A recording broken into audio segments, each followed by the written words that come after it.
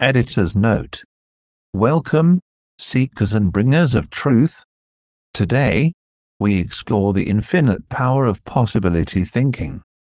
As we journey through life, we encounter moments that call us to pause and reflect.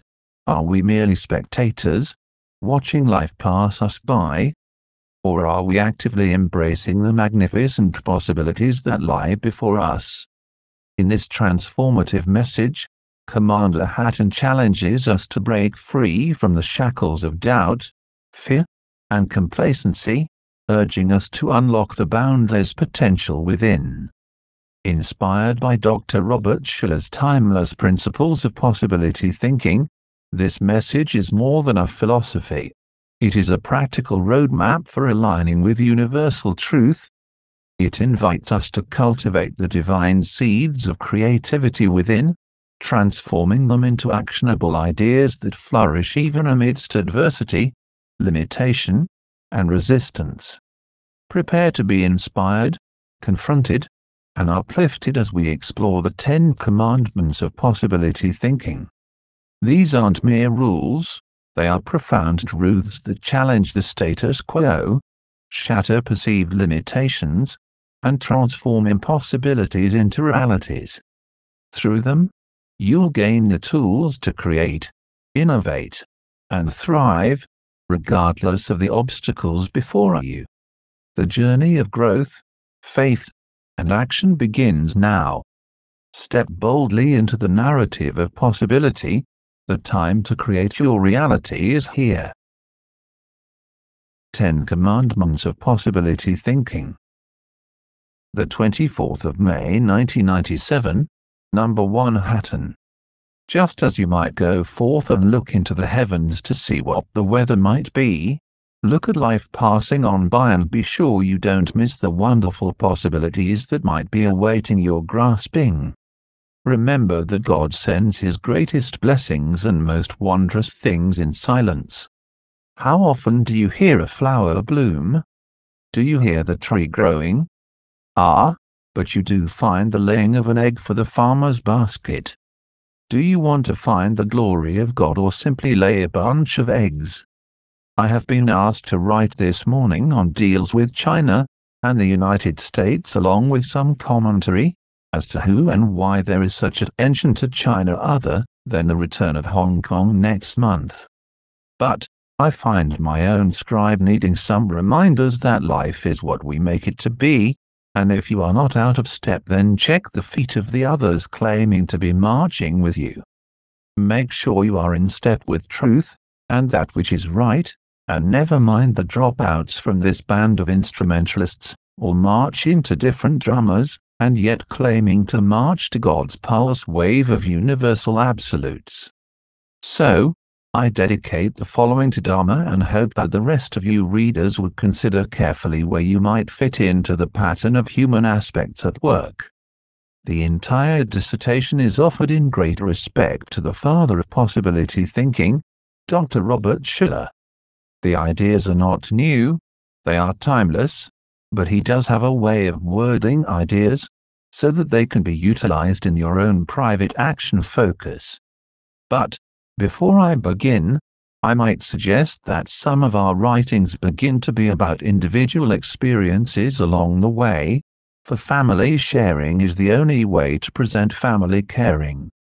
How often do you turn to the most irrational alternatives in very simple circumstances? Dharma, for instance, is not improved health-wise to any great extent. And worse, all the fixers have overloaded her with every new idea that comes along, but to no avail save breaking out in grims and rashes and pickling her innards. Disease is negative energy at work, jealous, every time. But the symptoms are, and certainly, they are, right here, to the point of not being able to carry on a conversation or paint a house. Can't speak. Then we don't have meetings until she can hold enough air to speak for me. Can't run the 200-meter dash. Then don't run anywhere. And what is the purple lipstick bit? That is not lipstick or silver, my dear, that is called cyanosis. The heart is failing as the congestion worsens and you simply are not getting enough oxygen to do more than huff and puff. But can you tap the keys on the keyboard? Then, why do we take this worst of times to clean the attic, sort the closets, and these other things gone now for a decade without attention? Why do we not just write and tap the keys until those proverbial cows come home and heal self? I just might even have some interesting things to share with you and our brothers through this time of physical disability. After all, the assaulters can't assault that which they cannot find, now can they?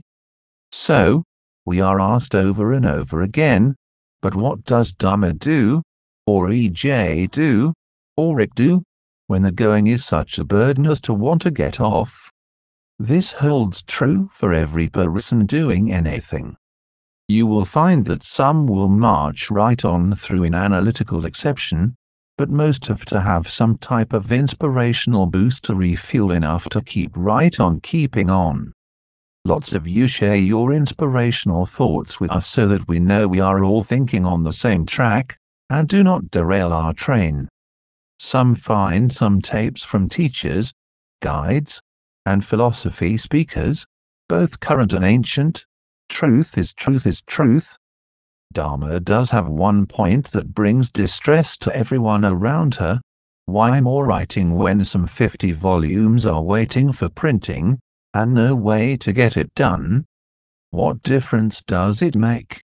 There are enough for everyone to spend a couple of years reading, so what else is new? How many of you out there know that the deals made in China so impact your nation, and all nations, as to boggle the minds of mortal man, and also threaten Henry Kissinger? No big deal. Oh yes indeed, a very big deal. As your mind bogs into the inability to sort, prioritize, and simply evaluate each thing against such a possibility of alternatives, I must remind you that this is the way to accomplish goals. Put information into the mind, leave it sort against, yes, even the 10 commandments of possibility thinking, share, converse, brainstorm and find you do have the answers, you just needed to remember them. What are those 10 commandments? Well, with great appreciation to Dr. Schuller for placing them in order for our convenience, let's run through them briefly through excerpts from some of his writings and lectures. The point, of course, as usual, begins and ends with an idea. Ideas are thoughts given to the mind by God, who is mind and is thought. I will list them in quoted format, but not totally, so please know that we are repeating, but not taking time to offer the entire messages. Paraphrased quoting. 1. Never reject a possibility because you see something wrong with it. There is something wrong with every good idea. Anytime God gives you an idea, you can find some negative aspect to it. It's amazing how people sit in a deliberating meeting and respond to an opportunity only by finding fault with it. Don't throw away a suggestion when you see a problem. Instead, isolate the negative from the possibility. Neutralize the negative. Exploit the possibility and sublimate the negative. Don't ever let negatives kill the positive potential that is within an opportunity. Nothing is impossible if you will hold on to the idea that it might become possible somehow, some way, with someone's help. 2. Never reject a possibility because you won't get the credit. God can do tremendous things through the person who doesn't care who gets the credit. Years ago, I met a man who was president and chairman of the board of a company in Minneapolis. The company had made the first huge balloon satellite, one that moved across the night sky like a star. It was a successful step in the early stages of the space program. I said to the president, "Excuse me for saying this, but I've never heard of your name or your company." He replied, "Maybe not. We didn't get the credit, but we got the contract. Don't worry about getting the credit. If you do, you'll become ego-involved in the decision-making moments of life. Decisions must never be based on ego needs.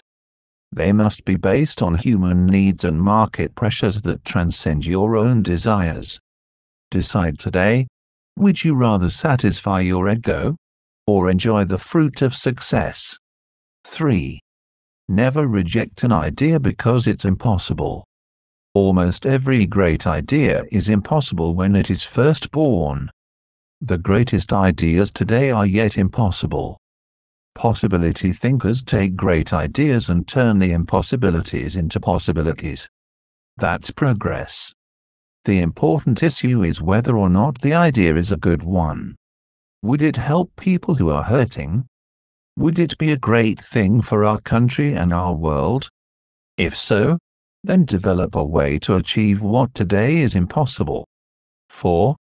Never reject a possibility because your mind is already made up. I'm sure you've heard the saying, "Don't confuse me with the facts, my mind is already made up."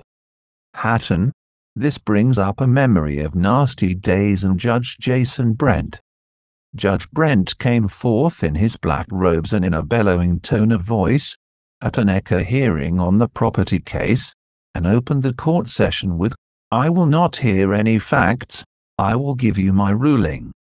He set about calling the echoes flakes, transient bums, and made them responsible in open court for the whole of the savings and loan debacle. Almost a decade later, the case, surely as promised, is about the corrupt judicial system, and goes all the way up the line of participants in corruption to the last 3 presidents and their guilty associates who have destroyed, with your aid and abetting, the United States of America. I've, continues Dr. Schuller, had to change my mind publicly more than once. People who never change their minds are either perfect or stubborn. I'm not perfect and neither are you. I'd rather change plans while still in port than to set sail and sink at sea. Hatonn, smart captain. 5. Never reject an idea because it's illegal. Hatonn, wow, and over I have shouted that we will never do anything illegal, immoral, or even remotely stretching the laws of land or God. That does not preclude seeing what laws are all about, and who, and why they have been brought into being the law of the land. God's laws never change. We speak here of ideas and laws, not doing and laws. Listen carefully, or you'll misinterpret this commandment. Some of the greatest ideas are impossible because they are illegal today. You should never violate the law, but don't reject an idea because it's illegal. You might be able to get the law changed. Hatonn, check out those laws and see if they actually do exist to stop you from your appointed task, or see if they might be changed. Often you will find that the change of the law in the first place is a pure fabrication, with only media to blame for acceptance. A lot of laws, however, on the books today certainly need changing or defeating. 6. Never reject an idea because you don't have the money, manpower, muscle, or months to achieve it.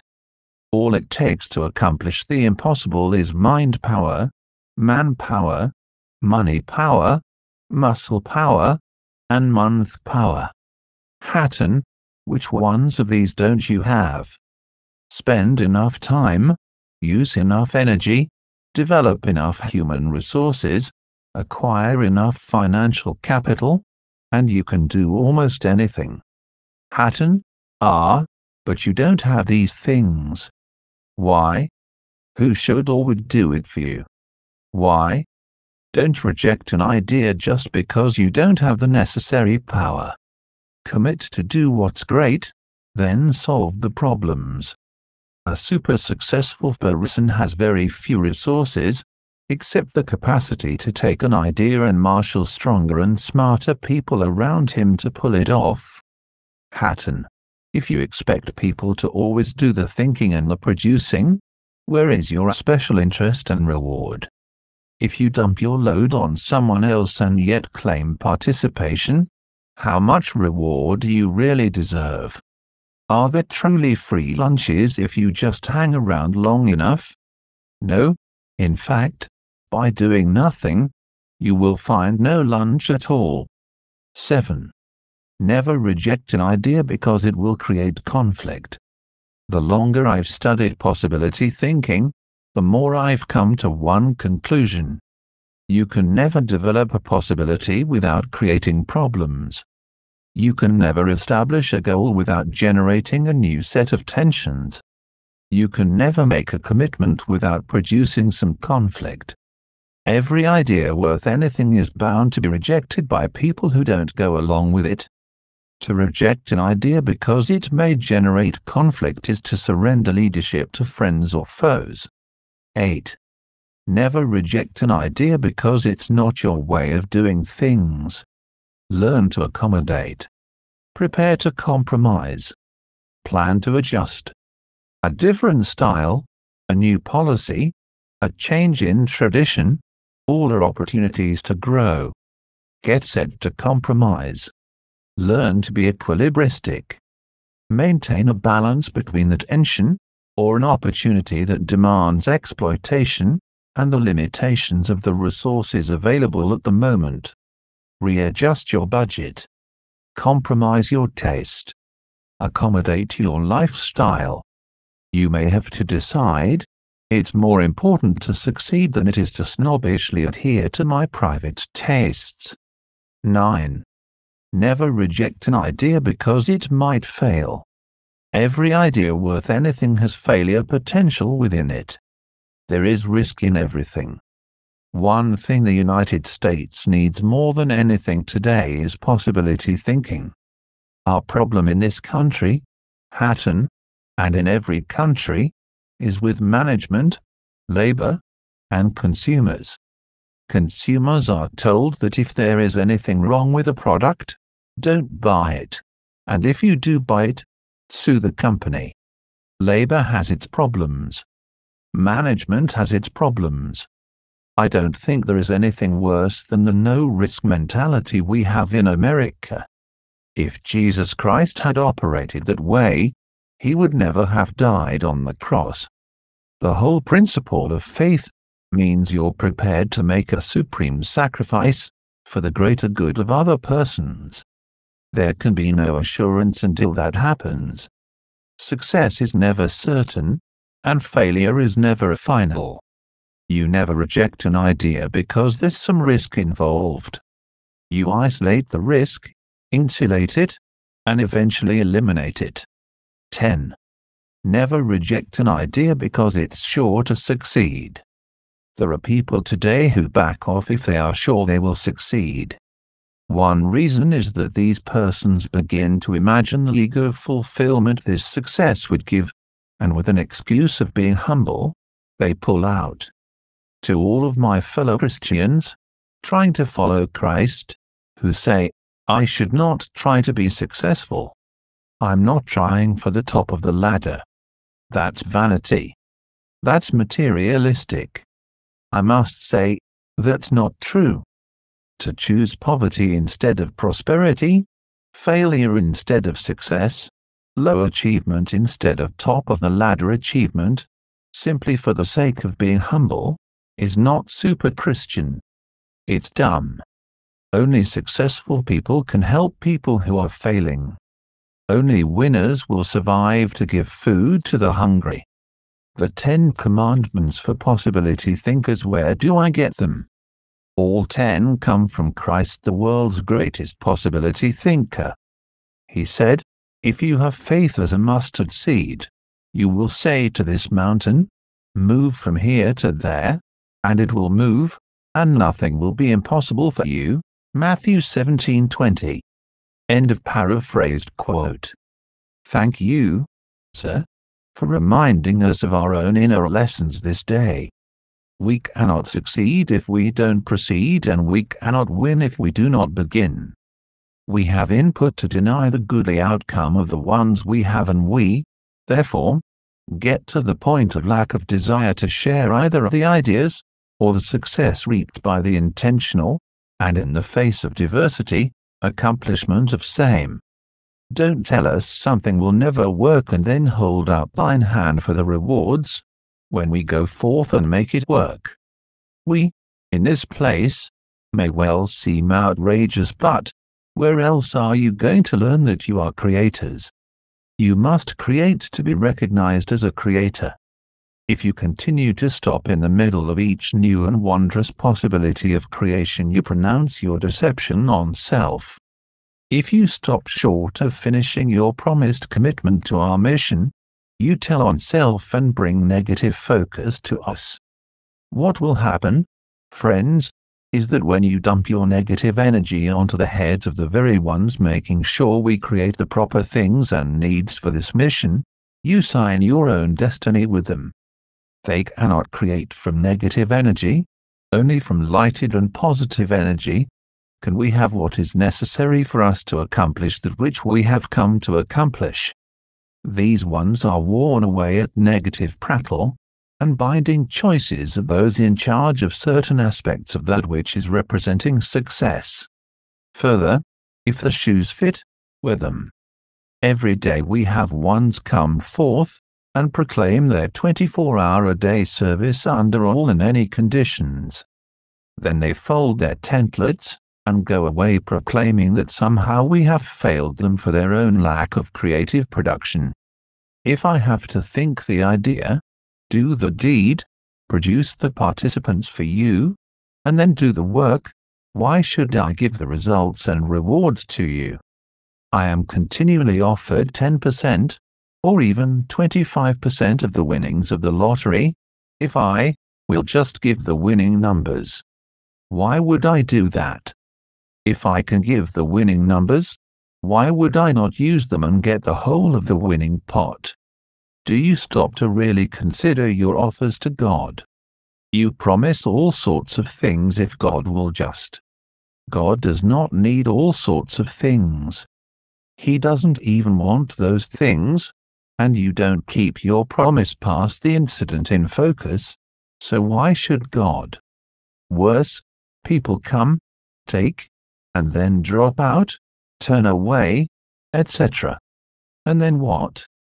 Well, of course, in their own failures, they turn on the ones who did not turn from the pathway of righteousness. This is as old an action as mankind itself. Any time you feel compelled to tear another down in order to feel better or good about self and cause others to be misinformed by your deeds and words, you have just, forever, ruined your reputation. Speaking ill of others does not make you look better, it makes you look absolutely the fool you are. A zillion lies will not make one truth. There is often humor in things you least suspect as being the least bit funny. We can look right here, again, for example. Doris aka Dharma goes about realizing that any moment may be her last in this dwelling, for it has been stolen from her, sold out from under her, and therefore her expectation of never settling in permanently has become her mode of action. She keeps partially packed for moving at all times since she moved in 1987. Then there are the boxes. She hoards boxes in the attic, inside one another or piled all over, in case she needs them for moving. Well, yesterday friends pulled out all the empty boxes and today she is having to be sent to the basement, to stop her from carting her boxes back into the attic. But, she says, if I keep those boxes for moving, I, perhaps, won't have to move. No, if you create the goal of not needing to move, you won't need the boxes or concern over the possibilities. If moving is unacceptable as an alternative, then you will create a way in which you have the cake and get rid of the boxes as well. Ah, but she goes further. She is now packing old things in clear plastic, so that whoever has to clean up after her death can just take it to the Goodwill. I can't see what is magical about that attitude. Why not just take it to the goodwill now? Oh, I see. You might need the things that no longer fit anybody around for survival. When will you, Dharma, think abundance instead of survival? You prepare for survival and abundance and you won't have the problem of old things, will you? Another thing that becomes evident around these parts is to let Hatonn. We write and remind and support, while you do whatever you wanted to do in the first place. Just let Hatonn. Well, Hatonn is doing every day while you make other plans, my dears. You will find any excuse to postpone the simple task of thinking about what you need, and how to accomplish the mission. You will go do this or that has nothing to do with anything relative to your own attention task, and then wonder why you don't have abundance spewing out your ears. So be it, for until you take initiative on your own behalf, you keep others from receiving their own abundance for their labors. I get so weary of you people attending over and over the dead dogs, the unimportant things, while surviving in that which will not sustain or maintain or even have desirable outcome. You seek and find excuses and then argue that the actions have reason.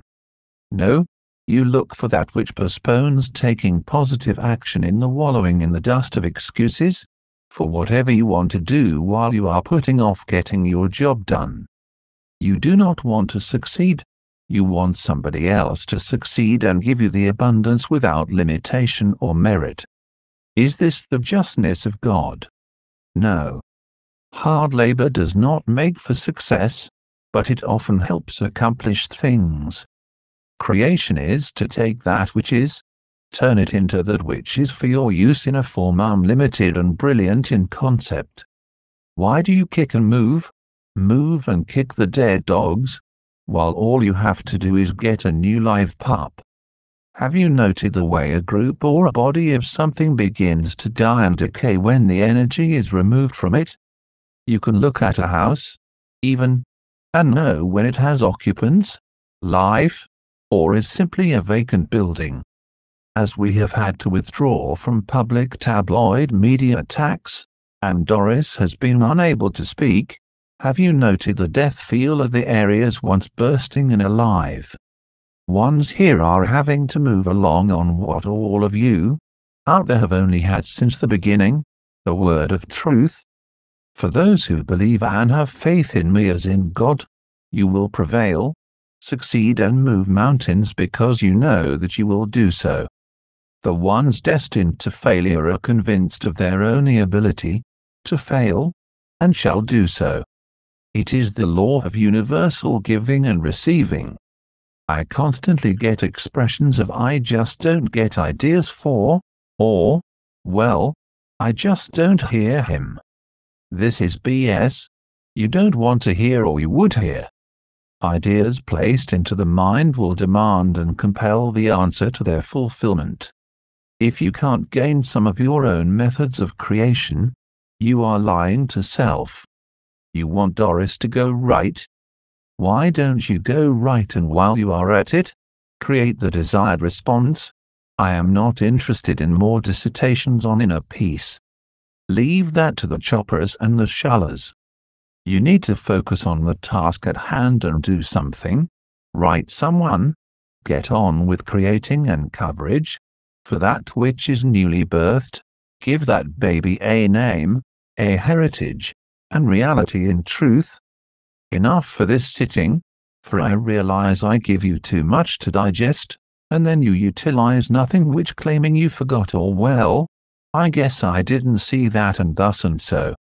When you get your focus straight and are ready to create, we can get on with getting on, and I, for one, am tired of the strangulation and stagnation. Salut. Source. Contact, The Phoenix Project, the 27th of May, 1997, Volume 17, Number 1, pages 17 to 19. Editor's note: to all my listeners and viewers, Please check the description section of this video for the source, reference links and additional info. From there, you will also have access to the Phoenix journals, which were banned by the U.S. government, along with the initial set of foundational Phoenix journals recommended by Commander Hatonn to read, reread, and study first. The journals serve to unravel and clarify the many lies, tamperings, and misconceptions foisted upon the masses by those who seek to control the thoughts, perceptions, and actions of others from generation to generation, especially those concerning the true Christed life teachings of Isu Emmanuel Jesus Sananda. For uninformed readers, the new name and title of Sananda represents an earned level of utmost respect and achievement for the accomplished and highly revered master teacher, meaning one with God. In fact, even your mistranslated and tampered with Bibles mention that he would have a new name upon his return. The Phoenix journals are the word of truth bestowed upon mankind by the higher realms of light, during this most critical time in Earth's evolution, unto a higher dimension. Please like, share and subscribe to help support this channel, and as always have a wonderful day. In love and light. Thank you.